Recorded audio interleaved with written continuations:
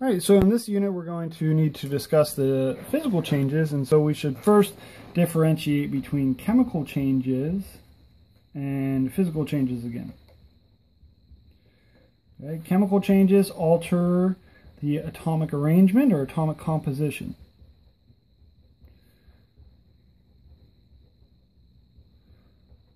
All right, a lot of times chemical bonds are broken or formed.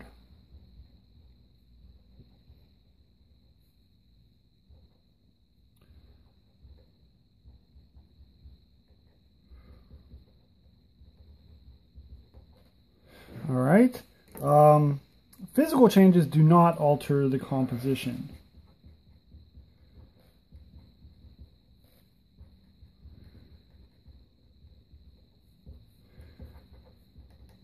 Do not alter the atomic arrangement or the atomic composition.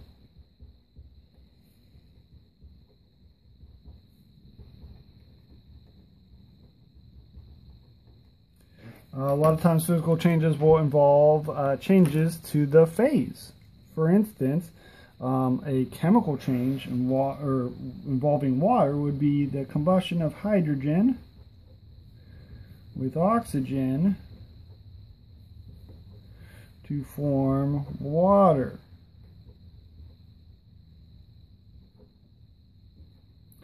After we balance that, we can see that hydrogen molecules, those bonds between those two hydrogen atoms have broken. Same thing with the double bond between the two oxygens.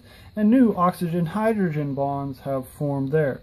These atoms have rearranged, and of course that's a chemical change.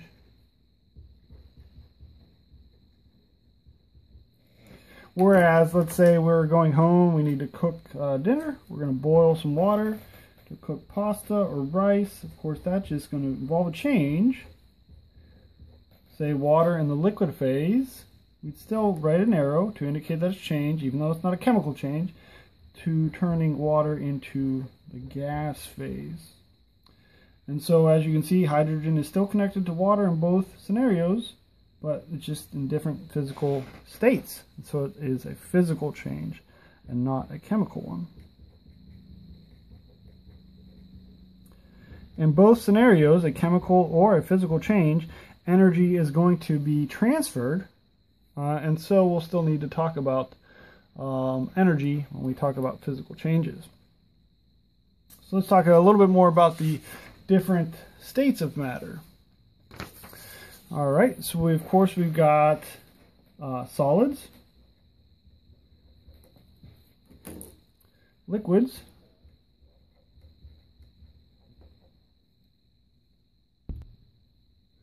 and gases,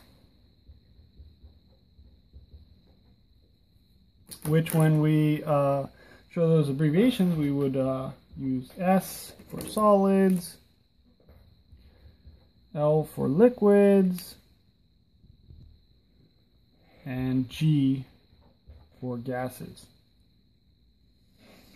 Of course, solids have a defined shape and volume.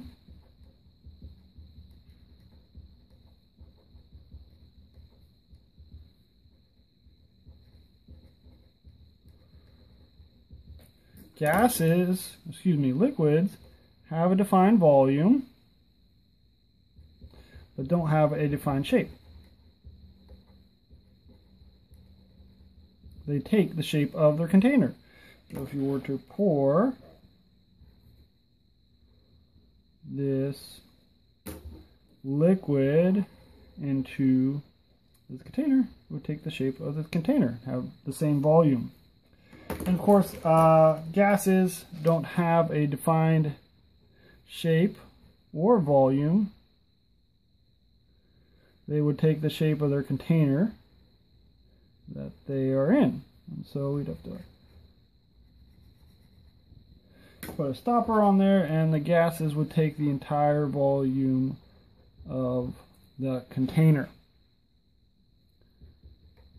So they do not have a defined volume or shape.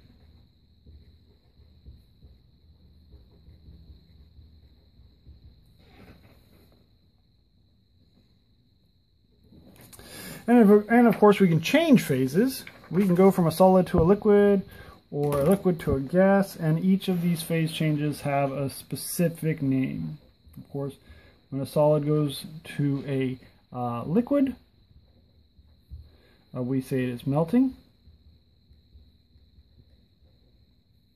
When a liquid turns into a solid, we of course know that we call it freezing. It freezes. When a liquid turns into a gas, converts from a liquid to a gas phase, of course we call that boiling at the boiling point, or also called vaporization. If it is not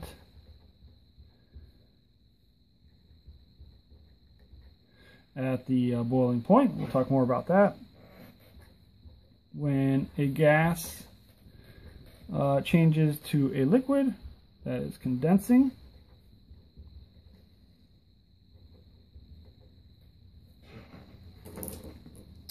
And then if we skip the liquid phase, if we go from the solid phase to the gas phase, that is called sublimation, or subliming. The substance is subliming. CO2 is the sort of go-to example for that. We call solid carbon dioxide dry ice because at atmospheric pressure it goes from the solid phase directly to the gas phase, does not sort of melt into a liquid. And then of course, under various conditions, substances can go directly from the gas phase to the solid phase, and that is called deposition.